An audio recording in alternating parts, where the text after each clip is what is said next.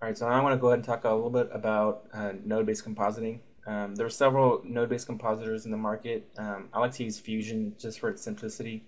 There's Nuke, which is probably the industry standard. This Fusion and Nuke are probably the most commonly used compositors. There's Shake, which was an Apple product, but it doesn't have any support now. So if you want to use it, you're not going to get any updates or anything. There's the Autodesk one that comes with Maya called Composite, I believe, and then there's also the Blender one that comes with Blender. So if you don't have any of these, Blender's a free product, and it comes with a pretty decent built-in node-based compositor. So what is node-based compositing? It's pretty different compared to After Effects, where it works in layers, whereas this works in nodes. So here's your node panel, and this is where all of your work takes place. So let's say I wanted to import a piece of footage.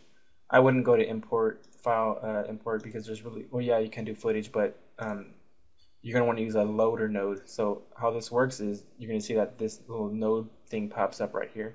And let's go ahead and find our piece of footage. So let's go ahead and load in our beauty pass. And here it is. We have no layers. This is how the node-based compositor works. And we can load in all our footage in here and work with it in here. So here are two panels. I can choose that one panel, but Fusion will come with two panels. So if I drag this piece of footage into here, you're going to be able to see our footage in here. So this is our little night guy. Now let me go ahead and load in all of our footage. So if I click load, you're going to see that a few things happen. One, since I have that piece of footage loaded, it thinks that I want to merge the next piece of footage that I'm loading with. So you got to be aware of that. I'm going to go ahead and press cancel, and I'm just going to delete these nodes. So here's our beauty pass. I'm going to off click and make sure that this isn't selected, and go ahead and hit load. So now that we load, we've got our own little loader node here, and let's go ahead and bring in our fill. And we're going to just do that for each one. So there's our fill, there's our key, our reflection, our rim, and our specular. So so here's all of our nodes. Each one contains a piece of footage. Now the way these works is they're not layered. They're kind of piped through together and kind of put into a flow. So I like to go from left to right. You can go from right to left, up or down, but since we read from left to right, then most people just go left to right. So we're going to go ahead and start with one node at a time and start to kind of build our flow and go ahead and kind of combine everything this way. So we'll start with our beauty pass like we did in After Effects. And the way you combine is, as you saw earlier, we use a merge node. So you can find that here. By the way, all these are effectors and different kinds of things you can do, but these are just presets. You can find them all under our tool drop down here. So these are just some of the most commonly used ones. So we'll go ahead and click our merge, and here's our merge node. So we're going to want to combine this node with the node that we want to merge it with. So we'll go ahead and select our output, which is this red square, and dragged it into our input, which is this orange arrow facing inwards. So we'll go ahead and put that in here. So now this is essentially layering, but within one node. So you can only layer two things at a time. So let's go ahead and layer. We've got our beauty. Let's go ahead and layer our key light next. So let's go ahead and select the output here and drag it into this green arrow here. So now we've merged it. So if I were to drag this node and put it right here, you're going to notice that we've got our key light on top of our beauty pass. So you can see that we have no lighting information here. And we've got to do kind of what we did in After Effects, which is do an add. But the way Fusion does it is a little different. You've got your apply node and you've got all your different blending modes, but you're going to notice that it doesn't have add. And the way you add here is by turning down this alpha gain. So as I kind of drag that down, you're going to notice how this kind of comes together and kind of blends together. So here are our nodes, and this is kind of how it works. We start from the left, we've got our loaders, and we kind of go through, apply effects, and then at the end we would create a saver node. So it's right next to this load button. We'll go ahead and click saver, and this is how you can save our output. So we'll just name it output for now. Doesn't matter what it's called. but I don't want to save it just yet. So I'm going to go ahead and just drag this over here and kind of just disconnect these two things. So I'm going to drag that out. And we're going to go ahead and bring that back in and kind of reassign that. So this does take a little bit getting used to, especially if you're comfortable with After Effects and Photoshop. But this will save you a lot of time, especially if you're handling tens, 100 layers at a time. This workflow works a lot better than having to deal with so many layers and pre-comps inside After Effects. This way it can be a lot more efficient. So maybe since we're using only like 6 passes and layers, After Effects might be a better choice, but it's still important to know how these things work. So we'll go ahead and move along. Let's go ahead and merge this merge to another merge. So maybe I want to work with the fill. So let's go ahead and do that, and let's create a new merge node. So here's our merge node. You kind of want to make sure that these are a little bit organized visually. You don't want to have them scattered everywhere. It'd be hard to follow. So let's go ahead and bring this output into our new merge, and this fill. Let's go ahead and drag that here, and we'll do the same alpha gain.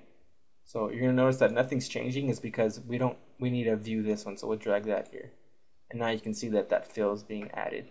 So remember that we had to turn down or turn off our beauty paths in After Effects. So we're gonna go ahead and just do the same thing here. We'll just delete that node and bring that in. So actually we can actually delete that and just start with our key. So let's start with that. Now we've got these two merged together. And let's keep going. So go ahead and merge that. Next, we'll work with our rim. Put that in here. Output into input, and then turn down the alpha gain, which essentially adds. And now you can see we've got that addition going on. Next, let's do our specular. So what you can do is, if you have this selected and you create the merge node, it'll create that connection automatically. So let's go ahead and keep going. Assign that alpha gain, and here you go. Now we've got our specular. Now we can turn down that alpha gain with our I believe there's a opacity node. Yeah, here's our subtractive, so we can turn it off like our opacity, turn it up. So maybe we want just a little bit of specular. Next is a reflection. So let's go ahead and merge that. Select that and merge. And then alpha gain. So it might be a little too reflective. We can go ahead and just turn that down a little bit. And then if we want to go ahead and output, let's say this was an animation, then we can go ahead and output and save that. And then we would just hit render and that would output. But what if we want to add those effects like we did in After Effects and kind of just give us a little more control over the color? Well, this also has a color corrector node. So like After Effects, I like this node a little bit better because it combines our hue and saturations, our levels, even does some curves and stuff. So I like this node. And what you can do is, let's say I wanted to adjust the overall thing. I can go ahead and drag this node and go ahead and put it in right in between. So I think I can. Now I'll just go ahead and do it automatically. So we'll do that, and we'll put that in between right here. So now with this, we can adjust the overall color of our image. Oops. So we can do that. I think I messed up, so I'm gonna go ahead and just redo that. Color corrector. We'll go ahead and put that in here and that in here. All right, so now, yeah, here we go. We got our master hue, saturation, levels, and we can adjust all these things. So this is one way to adjust the colors of the overall look, pretty simply. And we can also do this per footage. So if I were to create another color corrector and maybe I want to adjust that fill layer like we did in After Effects, I'll put that right in between and create that pipe. So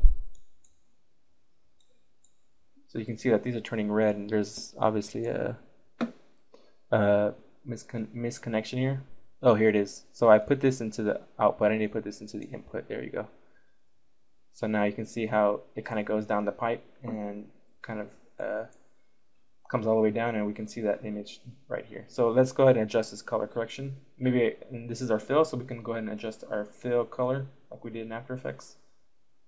And you can see how this workflow, as we start to get a lot of nodes, we can kind of group these. So let's say we have a set, we can kind of bunch up our set nodes here, and we can bunch up our character nodes here, and we can bunch up, you know, some effect nodes here, our effects here, and then we can like eventually end up with our saver node down here. And it's just a lot easier to see a bunch of footage and layers and nodes all kind of grouped together, and then we have our final output. So you can see how with a lot of layers and footage, how something like a node-based compositing system can be very effective.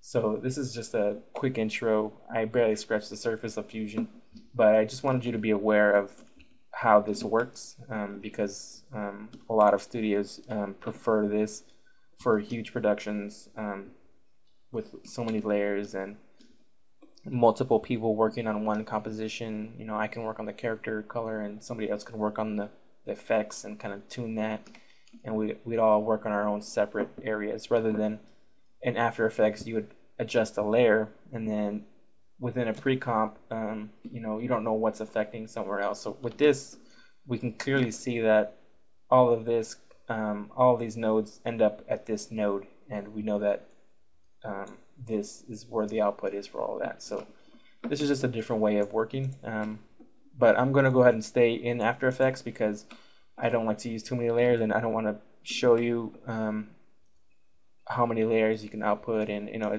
I just want to work on just the basics and just kind of get you familiar. So I like to stay in After Effects because when you're working with 5 or 6 or 10 layers, it's pretty easy to keep up with, whereas if you're working with 60, then it might be complicated. So that's just an intro to Fusion, and I hope you enjoyed that.